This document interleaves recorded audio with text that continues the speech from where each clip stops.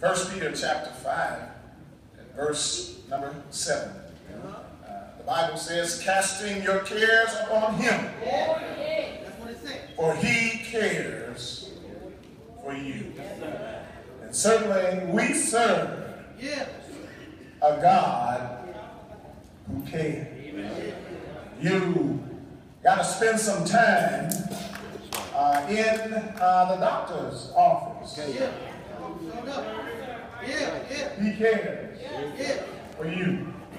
You got to spend some time in the emergency room waiting room. You're in the waiting room of the emergency room. He cares for you. And I'm so glad that we serve a God who cares. That doesn't matter who we are, doesn't matter where we're from, doesn't matter where we think we're going. He cares for you. So good to be in God's house this morning.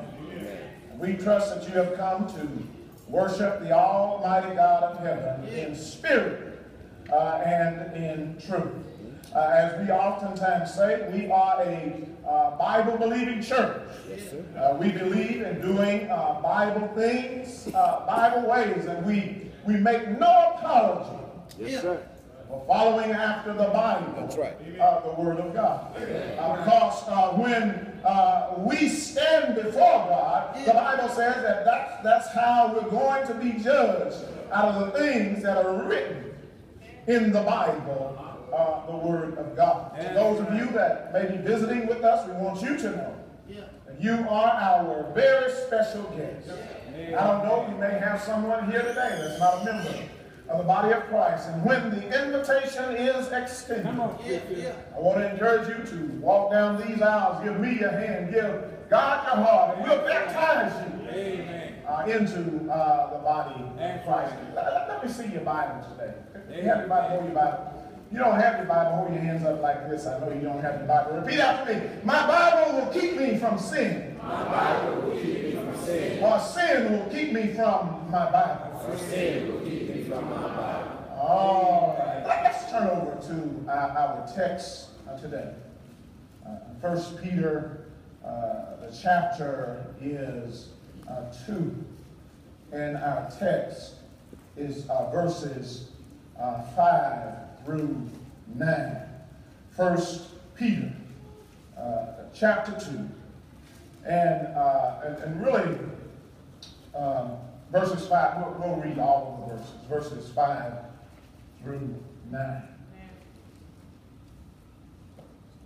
Ye also, as lively stones, are built up a spiritual house, a holy priesthood, to offer up spiritual sacrifices acceptable to God by Jesus Christ.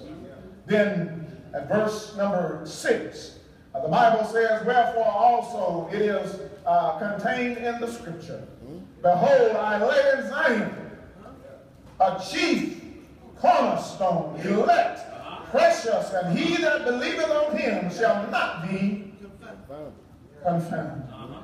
Unto you, therefore, which believe he is precious, but unto them which be disobedient, the stone which the builders disallowed, the same is made the head of the corner, and a stone of stumbling block, a rock of offense, even to them which stumble at the word, being disobedient, whereunto they also are appointed. And then notice now verse number 9. The Bible says there, he says, but ye are a chosen generation. I don't know if you know it or not, church, but that lets us know that we are special. Each and every one of us. He says, you are a chosen generation. You got some royalty in your blood. And folk are always talking about, Brother Gills, the Queen of England. All right. And what's going on with the queen. And as far as I can tell, yes, sir. You know, the queen, she really don't have a job. Yeah. All right. All she do is sit around all day and sip tea and go to meetings. She don't have any decisions of any substance to make. She just lives a high society lifestyle. That's right. But the Bible says that we are a royal priesthood. We are a holy nation. We are a peculiar people that we should show forth what? Praise. Oh, y'all not praying with me. Yes, sir. That we should show forth praises of him. Who did what? Who called us. Now, when Jesus called you, it wasn't by some type of overnight experience where some white bird talked to you. All right. Somebody ought to praise it right here. He didn't call you in the thunderstorm when your life was flashing before your eyes and you realized all those things that you had done wrong. The Bible says he calls us by the gospel. Yes, sir. Of our Lord and Savior, Jesus Christ. Yes, sir. Show forth the praises of him who called you. He called you out of darkness. Yes, sir. Into the marvelous Yes, sir. light. Take your time. This past week, Sister Mary and I traveled to the state of Arizona. We were in Phoenix, Arizona, and this is the text that I was assigned to preach there in Phoenix.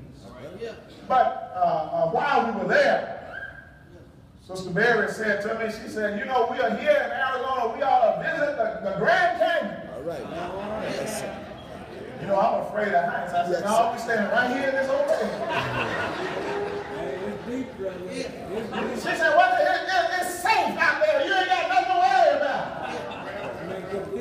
Now, Brother Griffin knows a famous last word. Yes, sir. They always talk about it's safe. It's always the first time. And you know, it'd be Brother Barry out there and I'd fall off in that canyon somewhere. I hear you say. Somebody would say, well, I thought they were at the Arizona. But Ken, I thought they were at the Arizona lectureship. Yes, sir. I said, no, we're staying right here in this hotel. Well, I don't know if I'll ever get to see the Grand Canyon. Yes, sir. Yes, sir. But this morning, Yes, sir. Yes, sir. I want to use my assigned subject in Arizona. I want to talk about building the church through the priesthood All right. of all Christians. Yes, sir. Building the church. Yes, sir. And see, church, that's what we all ought to be about, is trying to build the Lord's church. And I think sometimes we forget about that. Yes, sir. You see, because when folk come into God's house, Brother Griffin, they're going to either, one or two things are going to happen. They're going to have a positive experience, or they're going to have a negative experience. That's right, preacher. Either one, they're going to remember. And we ought to be about trying to make sure that folk have a positive That's right. That's right. That's right. experience when they come into God's house. Right now, I want to look at the goal, the purpose of my lesson today. I want to make sure that we understand the points that I'm trying to get across. Yes, sir. And as you focus on that, I want to share a couple of things with you. You see, under the Mosaic system, there was a temple of gold and a temple of stone. Yes, sir. And there were priests, Brother Jolly, who offered sacrifices in the temple. And these priests were required to be the descendants Come on, preacher. of Aaron. Yes, sir. And you may remember that when the land of Canaan was divided, you remember the Levites, the tribe of Levi, and Moses and Aaron, they were of the tribe of Levi. Yes, sir. They were not given in the land, any land, because their service was going to be in the tabernacle. Their service was going to be in the temple. Yes, sir. And they, being the ones who were doing the teaching and the preaching, were to earn their living from the gifts, from the tithes and offerings of the people. Come That's on, right. preacher. Yes, sir. And so then, we find back under the Mosaic system that there were sacrifice of lambs, bulls, and other animals required to be without blemish. And really, when we look at all of those things back there under the Old Testament, all those things were just a shadow of things to come. Yes, sir. They were things that were pointing, Brother Jolly, they were pointing at Jesus Christ. Well, now, in Christ, Yes, sir. all right, let's move away from the Mosaic system. And let's talk a little bit about being in Christ. In Christ, Christians are, did you know that in Christ? 1 Corinthians chapter 3, verse number 6, you are the dwelling place. Yes, sir. Yes, sir. Of God. That's where God dwells. He no longer dwells in temples made with hands, but he dwells within us. You see, in the temple, the Christians are the holy priesthood. We offer up spiritual sacrifices. 1 Peter 2 and 5. And Christians are the sacrifices, the living sacrifices, which they as priests offer. Romans chapter 12, at verse number 1. So in Christ, we are the, you see, in Christ, we are the temple, we are the priests, and we are the sacrifice. Yes, sir. So that all comes together in Jesus Christ. Yes, sir. Well, now, the purpose of my lesson today. Number one, I want to help us understand. Let's back up to the purpose. I want us to understand why we are called and the nature of our call. All right. We need to know why we're called. You know, some of us, we get excited about being called. We don't even know what we're excited about. Yeah. We wave our hand because everybody else is waving Yes, them. sir. Yes, sir. Yes, sir. I wish somebody would pray with me. Yeah. So let's understand the nature of our calling and why we're called. Number two, I want to help us understand that the Lord's church is not like the world. That's right. That's right. Y'all listen to me good. Y'all listen to me good now. And we're not like the religious world. That's right. Yes, sir. You know, and so, you know, what they're doing over there and over there, Right. somebody help me. Yes, sir. You know, we need to be more concerned about what's in the Bible, but Yes, as sir. opposed to what they're doing over there. That's right. Amen. And as we do this morning, Yeah. there are four things, and I hope I'm able to get through these four things. I'm going to do the best I can.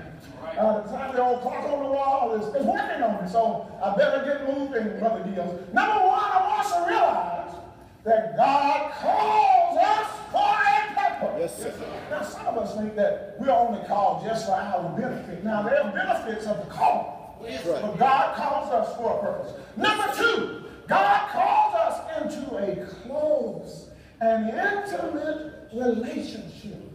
You see, this relationship is a very special relationship. The relationship that you have in Christ, you won't find it anywhere else. Some people look for this relationship when they're on drugs. But drugs, oh y'all, somebody help me right here, can't do for you what Jesus Christ can do for you. Somebody else looks for this special relationship by drinking alcohol, by drinking beer, by smoking dynamite. You can't find it.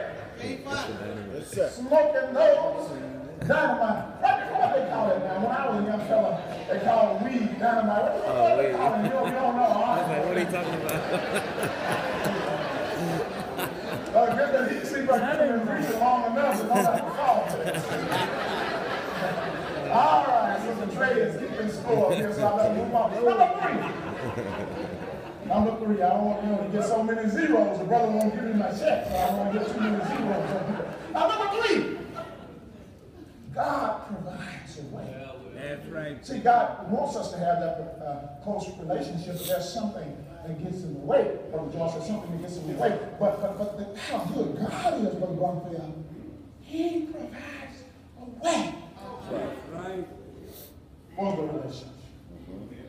And then finally, you see, when he says we are a royal priesthood, a holy nation, God demands our holiness. Yes, sir. All right, then. So let's hold the charts right there. The folk in the room, they've been getting on me about having so many charts. So today, I want to have just 2 or 3 charts. I want y'all to focus on these as we deal with these points. You see, I got my oldest daughter back in there. She already gave Daddy his instructions. Number 1, God calls us for a purpose. And see what Peter is doing here. Peter is using language very similar to the language used in Exodus chapter 19 at verse number 6, where the Bible says, and ye shall be unto me a kingdom of priests, a holy nation. Yes, all right, but now, why did God call Israel? Yes, sir. And what we've got to understand then is God called Israel for a special purpose. God kept them pure for a special purpose. God didn't want them to intermarry with folk out there in the world for a special purpose. Well, we find the reason that God called Israel in Genesis chapter 12 at verse number 3. You remember what God told Abram when he called him? He said, through your seed, Abram, all nations of the world are going to be what? Are going to be blessed. You see, Israel wants to minister to all the nations of the world. You see, they had to live a holy lifestyle. They had to proclaim God's power and his greatness to everybody that they came in contact with. Brother Griffin, and so when you look at verse number 9, what purpose are we called for? Yes, sir. Well, now Peter said that we are a royal priesthood. Yes, sir. First, going back to verse number 5, he talks about the fact that we are lively stones. Yes, sir. And he says building up a spiritual house. And really, Brother George, what Peter is remembering right there is his encounter with Jesus at Caesarea Philippi. You remember, Brother Griffin, Jesus asked a question. He said, what are folk saying about me? And they said, some say that you are Elijah, some Jeremiah, some John the Baptist, and one of the prophets. Yes, sir. And then Jesus stopped. And see, this is where he gets all of us. He says, but who do you? See, it's all right for Brother Barry to stand up here and say that Jesus is the Christ, the Son of God. But each and every one of us on a personal level, we've got to understand who Jesus is for each and every one of us. God calls us for a purpose. Yes, sir. That's all right, preacher. And Peter says, and I love what he says. Yeah. That's right. And in verse number 9, and y'all, I'm not going to do what I did in Arizona. Because, see, when I got up there to verse 9 in Arizona, I just got excited. Brother Griffin, I told him I wasn't going to do nothing but just lecture, but it got so good to me that I couldn't do nothing but preach at verse number 9. But I don't do that here. Go ahead and preach.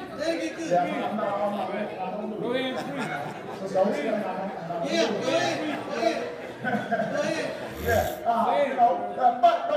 But they say in verse number 9, he says we are to do what? To show forth praises.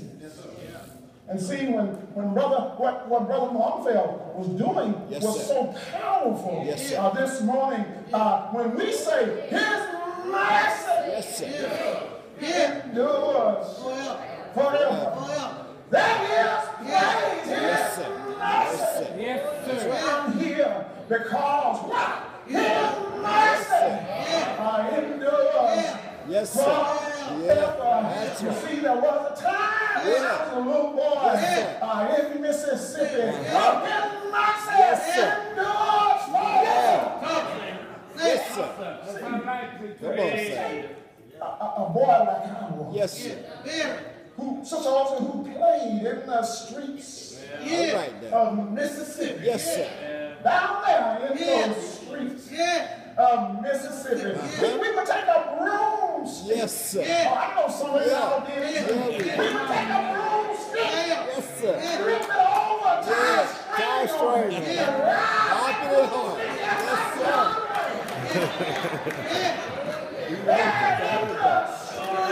Yes, sir. of Mississippi. Great street. And then Brother Mason, Yes, we sir. got tired of Yeah. Yes, sir. That's what we used to do. We got tired of riding the rooms. Oh, y'all. Yes, sir. Yes, sir. Some of y'all act like y'all ain't never read the rooms. Hold that broomstick. Yes, sir. We laid the broomstick down there, and we were going to get that tire, that Yeah. old tire. Yes, sir. That was Yeah. laying over there. That's on right. the pile. We take that Yes, tire, sir. and we start rolling Rolling it. down the Yeah. street. That's right. People start rolling it down the street. But God took the ball. Yeah. Why you come, preacher? Yes, sir. That was hit on those dirt roads. Dirt road. On the gravel roads Yes, sir. in Mississippi. He's taking him and put him in a pulpit. Yes, sir. All right, preacher. Don't you know the God that we serve That's mercy. That's mercy. is a good God? Yes, sir. Oh, yeah. And so we show forth the praise. Yes, sir. And we ought to tell everybody what God has. Church, that's the best testimony you can have. That's right. Is to let folks know what God has done for you. Yes, sir. You don't work on a job and you ain't ever been laid off. That's right. You're getting laid off every day. God have mercy.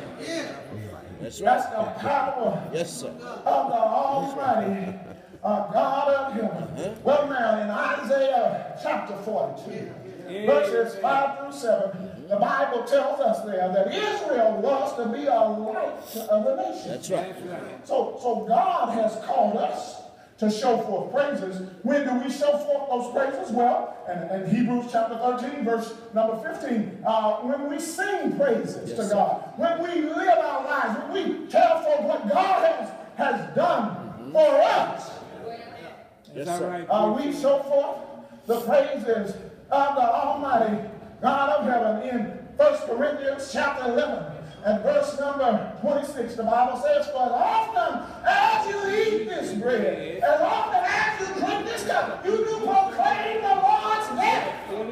Yes, sir. See, you're proclaiming. Yes, right. sir. Somebody said, well, Brother Mary, why do you partake of the Lord's Supper every Sunday? It didn't say you had to do it every Sunday. It said as often That's right. as you eat this bread and drink this cup. Well, number one, the example that we had. Yes, sir. See, when Paul taught them, Brother Morgan, about the Lord's Supper, Yes, sir. he said, as often as you come together. He was talking about when you come together. Well, how often did they come together? Every Sunday. That's right. The Bible says in Acts 27, upon what? Upon the first day of the week. When the disciples came together to do what? To break bread, to partake of the Lord's Supper. Notice he said, Paul preached unto them. And see, Brother Warnfield, none of the preachers, they'll read Acts 20 and 7 and say, well, that don't mean every Sunday. Lord. But now when we get over to 1 Corinthians chapter 16, verse number 2, upon the first day of the week, that every one of you do what? Lay down your soul. And the Lord will prosper you. Yeah, they take up offering every Sunday, don't Yes, they? sir. Yes, sir. And not only, and they'll take it up 2 and 3 and 4 times every Sunday. Come on, preacher. And so then, we're proclaiming something to the world. Yes, I told you before that when you partake of the Lord's Supper, you're looking back at what Jesus did for you on Calvary. But you're also looking forward to one day. Jesus Yes, is sir. coming back in. And brother, when he comes back, I don't know about you. All right now. But I want to be ready Yes, sir. when Jesus comes. Yes, sir. I don't know about you, but when Right, that man. trumpet sounds Yeah. on that great big morning, Yes, sir. I want to get up. I want to hear my name called Yeah. on that great getting up morning. But so we got to understand. Now, a question that I have for you about this. Yes, the sir. Purpose. And y'all, time is working on.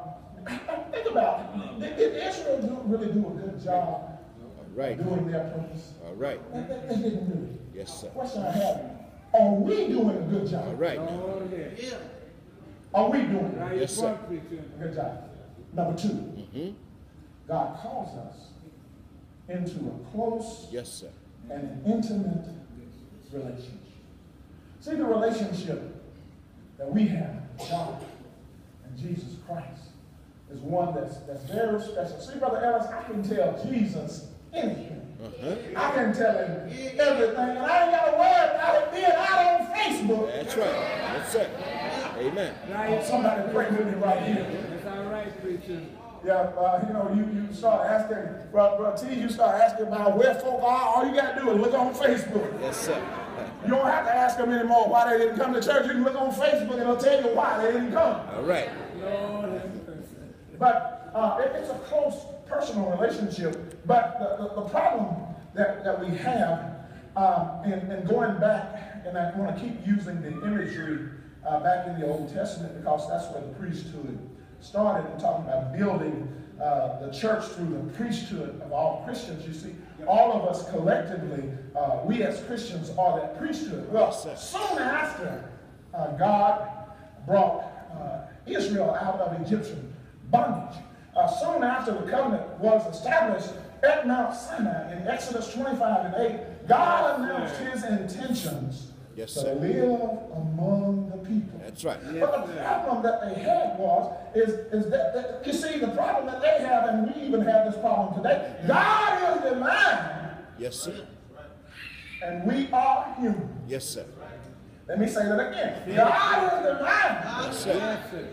and we are human. We are made in the image of God. Yes, sir. All of us, but God made us out of clay. He made us out of the dirt of the ground. Yeah. So yes, we're in God's image, but we're also made out of the weakness that we find Yes, in that clay. So God is holy, but we are unholy. Yes, sir. He wants to have a close relationship with us, but the problem, Sister Margie, is this: sin gets in the way. Yes, sir. That's right. Isaiah 59, verses 1 and 2. Yeah. If you don't mind, if you please put up there for me. Isaiah chapter 59, verses 1 and 2. And let's look at that because the Bible says, behold, the Lord's hand is not shortened, that he cannot save, neither is his ear heavy, that he cannot hear. But verse number 2, but brother, what is the problem? Let your iniquity. Yeah, see, it's our sin. See, God wants to be in this close personal relationship with us. That's right. But the problem is, Brother Griffin, is sin. Sin gets in the way. And God doesn't want to be where sin is. Lord have mercy. He says your iniquities have done what? Have separated between you and your God. And your sins have hid his face from you. Then he will not hear. But you see, so even back on the Old Testament, God wanted to be in the presence of his children. Jesus wants to be in our presence today. In Matthew chapter 18 and verse number 20, the Bible says, where there are 2 or 3 gathered together in my name, Jesus says, I'm there in the midst of them. And so, but the interesting thing is that sin is the problem. Brother Patrick, sin is the problem in the relationship. That's right. But let me show you how good God is. All right. God, number 3, God provides a way. Yes, sir. See, sin gets in the way, but God provides a way for us.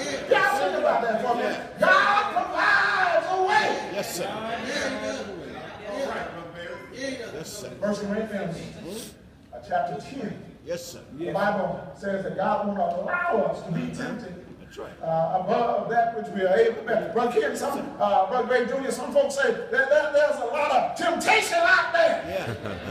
But God provides you a way of escape. And we've got to learn how to lean Yes, sir. on Him when we need Him. So God provides a way for this relationship. Yes, well, now, you see, under the old law, God made a way. For example, every year, they made the annual sacrifice. Yes, sir. On the Day of Atonement, God was making a way for them. Amen. Well, back there under the old law, that was just a shadow of good things to come. It just was a shadow. You remember when John the Baptist, saw Jesus. You remember what he said? He saw him coming. He said, John chapter 1, verse number 29, behold. That's what he said. The Lamb of God that takes away the sins of people. God provides a way. That's right, preacher. That's right, son. Yes, sir. When I was a little boy, they used to sing a song. Jesus is a way. Anybody ever sung that song? Yes, sir. Yes, sir. Jesus, he's Brother Kimball, he's a way maker. Yeah. And then they said one day, he made a way for me. Yes, sir. So God provides a way. Yes, Amen. Amen. And I don't have time to get into Go it, ahead, preach. but we could go over to Ephesians chapter 2, verses 8 and 9, where it talks about the fact that we're saved by grace, but not by grace alone. Yeah. See, not by grace alone. Yes, sir. Grace is God's part. Our part is what? Is obedience. Hebrews chapter 5, verses 8 and 9. Though he was son, yet learned he obedience by the things which he suffered. Yes, sir. Being made perfect, Yes, he became the author of eternal salvation unto all them that obey him. yes, And then, finally, the relations, in this relationship, God makes a way for the relationship. But in this relationship, God demands Yes, sir. yes, sir. holiness. Yes, sir. Now, Sister Trey, on this part, I'm not going to get excited because I want everybody to understand what I'm about to say. God demands holiness. Yes, sir. That's right. He demands that you separate yourself Yes, sir. from the folk in the workplace. Yes, sir. He demands that you separate yourself from the folk in the schoolyard. What do I mean by separate? That I mean you can't do what they do. That's right. That's right. Yes, sir. See, if they're there in the workplace, married women are flirting with married men. Yes, sir.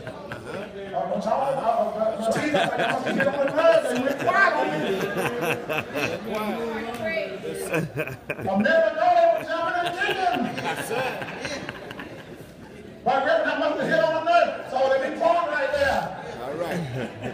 Reverend Johnny, let me park on that. Yes, sir. See, in the workplace, Yes, sir. just because married women are flirting with married men, Yes, sir. you save all your flirtation for when you get home. That's right. Amen. Yeah. See, God demands holiness. Yes, sir. But Brother Barry, that perfume she has on me smells so good. God demands holiness. And while I'm right here, Yes, sir. because Sister Casey, you have to make, preaching has to be practical. We Yes, know we sir. can get into a whole lot of That's right. theoretical stuff, but preaching needs to be practical preaching Yes, where folk understand where you're coming from. Yeah. The Bible says, and back in the Eastern cultures, they would greet with a kiss. Yes, sir. Brother Ellis, the Bible says, salute, Romans 16:16. Salute one another with a holy kiss. Yes, sir. The churches of Christ salute You know, there's several individuals, even in the congregation, you know, they'll kiss one another. Yes, sir. A holy kiss. Yes, sir. And there are others, and this is what I'm trying to get to, there are others who hug and embrace. Yes, sir. But brothers and sisters, let me tell you, the hug and the embrace needs to be a holy hug and a holy embrace. Oh, y'all not playing with me in here. See, also there's some folk who embrace and it's not a holy embrace. Yeah. Yes, sir. Gotta be holy. Yes, sir. Trying to make it practical. See, I don't want you sitting there. Brother Barrett said that God demands holy. What was he talking about? Well, you know, when you hug that sister, you give her a side hug. Yes, sir. Yeah. Yes. Don't pull her all the way up on you like that. You ain't no business trying to hug her. That's right. That's right. I'm making it practical preaching where folk can understand what I'm talking about. Yes, sir. Lord have mercy. God demands that we live holy. Yes, sir. Now, 1 Corinthians. I know I've got to get in a hurry. 1 Peter, rather. Yes, sir. 1 Peter chapter 1, verses 13.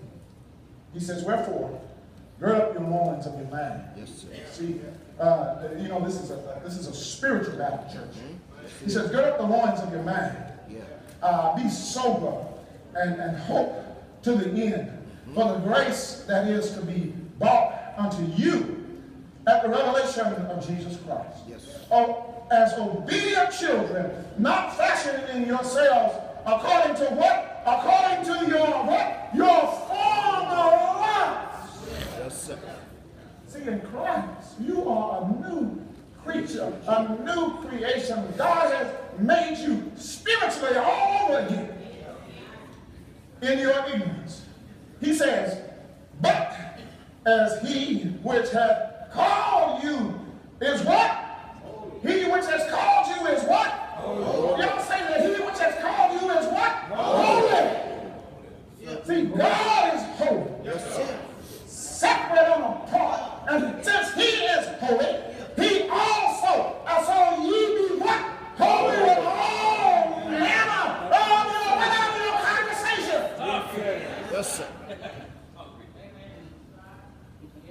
Just heard a preacher the other Sunday.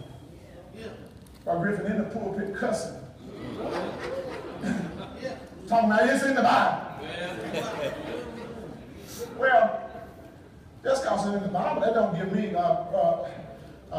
Brother Mason, that doesn't give me a right to get up in the pulpit and start cussing because there's a whole lot in the Bible. Yes, sir. That's right. Fornication is in the Bible. That's right. Yes, So sir. y'all come out playing with me like that. Yes, sir. That's all right. So even our conversations ought to be, and you don't have to talk to a person long That's right. to know if they believe that God demands our holiness. Let's go to the summary. I'm going to summarize and close out right here. In my conclusion, the church is favored by God. And so, church, because we are favored by God, we can't allow circumstances to get in our way. Because these circumstances will keep you away from God. Last thing, the lost church is distinct from society at large. The Lord, you see, we have to be identifiable. Yes, sir. Amen. One of the problems that many of our churches is having is we're trying to become too much like the world. Yes, sir. Church is in the world. The Lord's church is not a church in the world. We are different. We are a royal priesthood. We are a holy nation.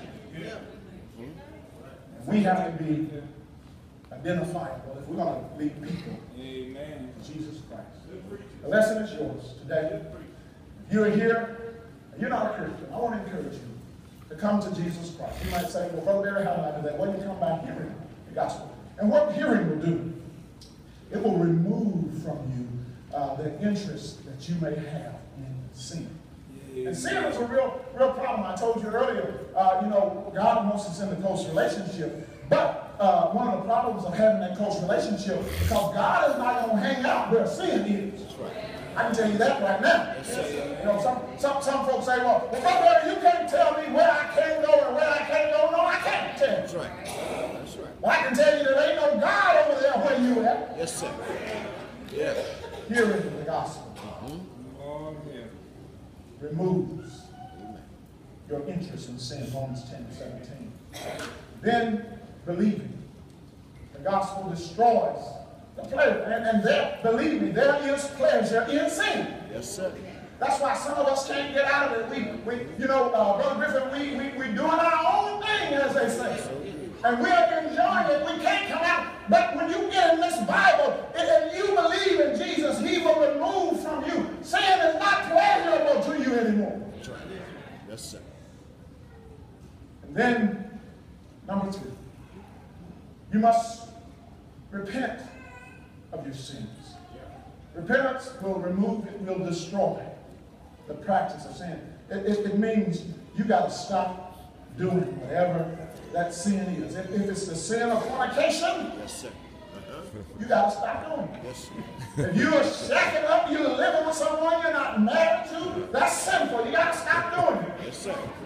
I know society in general no longer says anything about folk who are shacking up, but it's still sin. Amen. And then you confess. Yes, sir. Jesus to be the Christ, the Son of the living God. After your confession, then what you should do is be buried in that watery grave of baptism. Mark 16:16, he that believes and is baptized shall be saved. Once we're baptized, and when we're baptized, we are added to the church. And you can't be added to the church by baptism. The person who's the best prayer in here can't pray you into the Lord's church. The only way you can get in is by being baptized into the body of Christ. But what I want us to understand is that coming to Jesus and obeying the gospel, it's not just a one-time thing. You know, some of us get really excited about our baptism certificates. And those are good. Yes, sir. It reminds us of the date. It reminds us that on that day we got baptized. Yes, sir. But it's also a reminder of the fact that God demands you to be holy. Because before your baptism, you were unholy. After you are holy, and you got to live faithful. Yes, sir. That's right. Until Jesus comes in. Building a church through the priesthood of all Christians. As we've looked at this lesson today, and you realize that there, all the pieces of the puzzle is not fitting. You know, you've been trying to get the puzzle together. It's not fitting. Bring it to Jesus Christ. Amen. Let him help you with this. If you're here, you're not a Christian, come to Jesus. Whatever your problem, whatever your issue is, bring it to Jesus right now. As together we stand and as we sing, won't you please come?